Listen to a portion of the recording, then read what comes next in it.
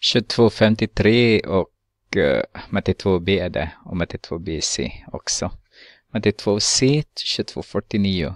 Tre positiva tal A, B och C som uppfyller att A upphöjt till 2 plus B upphöjt till 2 är lika med C upphöjt till 2 kallas pythagoriska tal.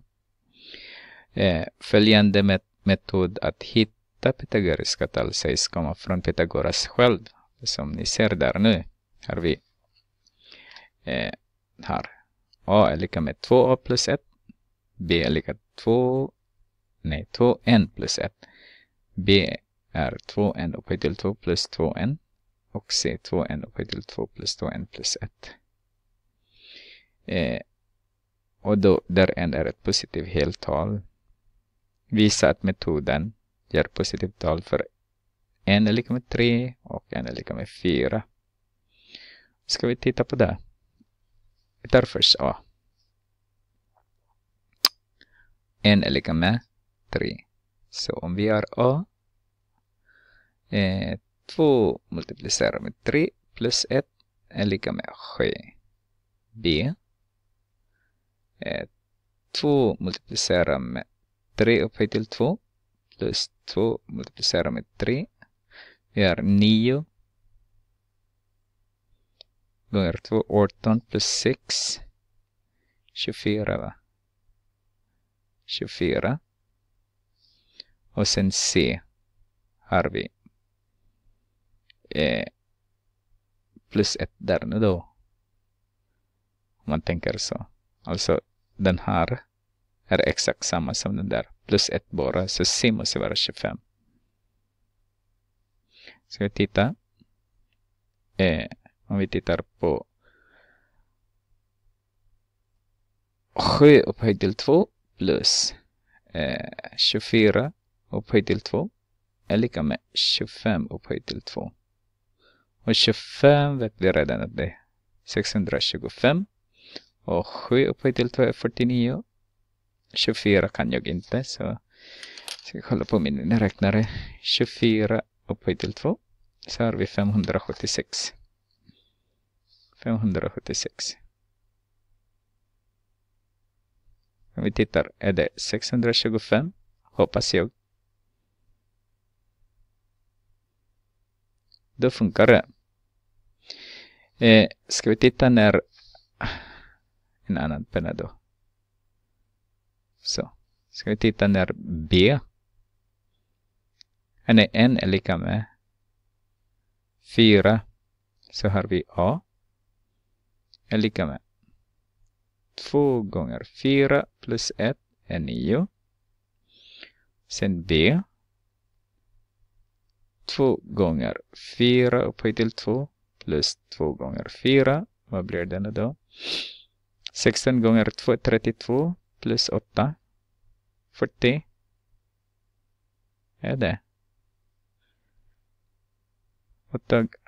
16 gånger 2 är 32 plus 8. 40. Och C måste vara 41 därför det är plus 1 bara där. Som har sagt. Så har vi 9 upphöjt till 2 plus 40 upphöjt till 2 är lika med 41 upphöjt till 2. Vi får hoppas att det är 81 plus 1600. Och 41 upphöjt till 2 är 41 upphöjt till 2 är 1681. 1681. Det funkar också därför att den är 1600. Gör pythagoriska tal för alla n. Så det är den som vi skulle göra nu. Att vi skulle se till att den och den är lika med den. Ska vi titta. Om vi tar B. Tar vi en annan penna där. B. Så har vi A är 2n. Plus 1 i kvadrat. Den ser så. Den där. Plus B. 2n upphöjt till 2 plus 2n i kvadrat är lika med C. 2n upphöjt till 2 plus 2n plus 1 i kvadrat naturligtvis. Den här är kvadrat. Så har vi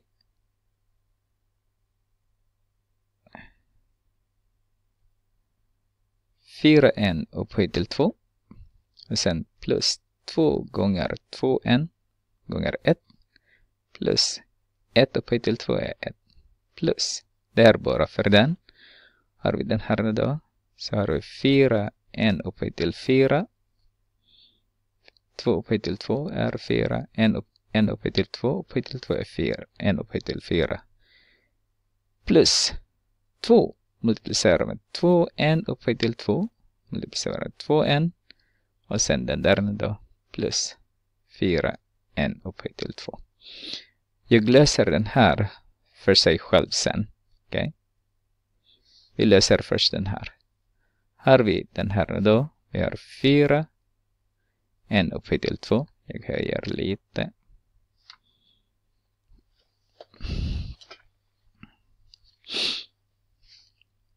Och sen har vi den här med 3.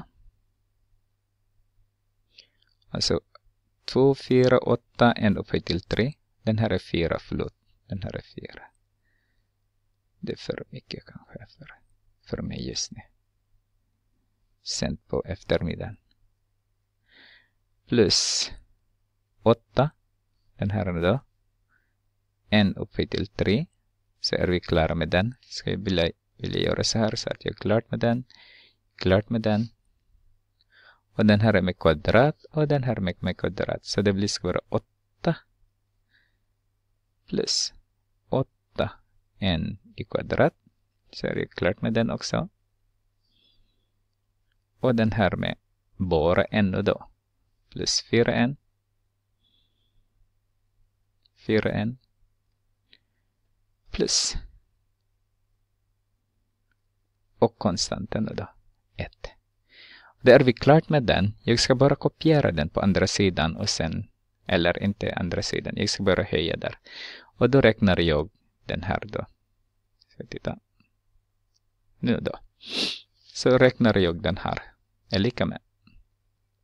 Jag gör här 2n upphöjt till 2 plus 2n plus n.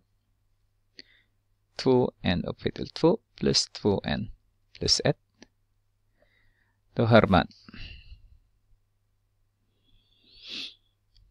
2 gånger 2 är 4.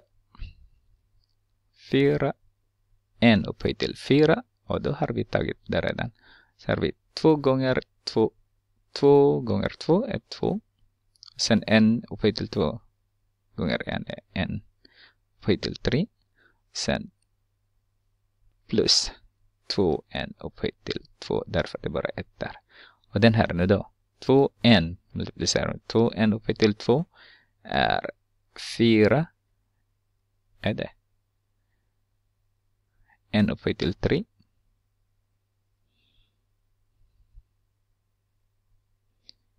Är det 8 nu? Vi får hoppas att det blir så. Och sen den multiplicerar med den plus 4 n upphöjt till 2. Och sen plus 2n. Och sen här nu då. Plus 2n upphöjt till 2. Plus 2n plus 1. Ja, den här är lite problem. Jag ska kolla var har jag gjort fel då.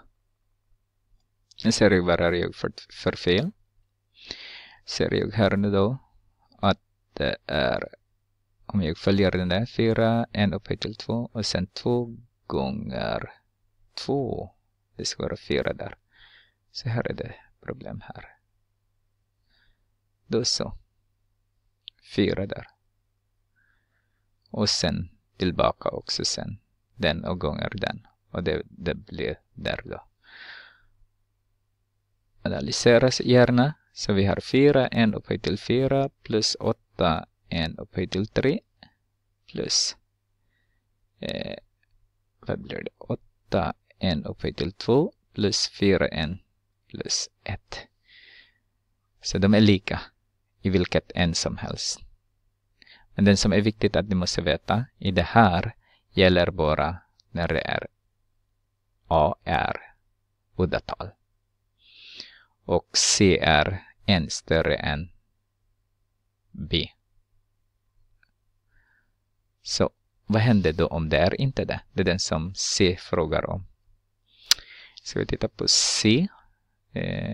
Den här kanske är C. Vad händer när det är inte udda tal? Till exempel en bok har använt 6 upphöjt till 2 plus 8 upphöjt till 2 är lika med 10 upphöjt till 2. Alltså, det är inte udda. Här är det udda. A är udda tal här. Det ser du där. Här. Det spelar ingen roll om det är 3 gånger 2 är 6 plus 1 är 7.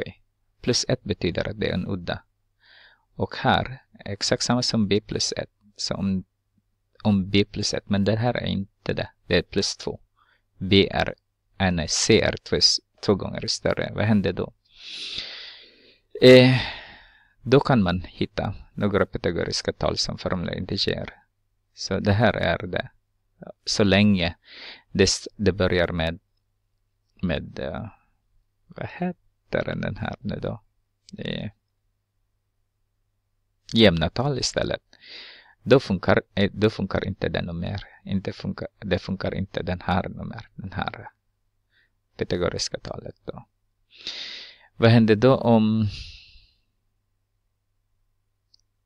vilka mer? Och det kan ni väl dubblera. Till exempel 2 gånger 6 upphöjt till 2. Det är fortfarande. Plus 2 gånger 8 upphöjt till 2. Är lika med 2 gånger 10 upphöjt till 2. Och det här fungerar också. Och alla i det här former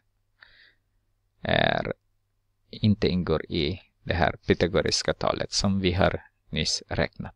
Det här pythagoriska talet.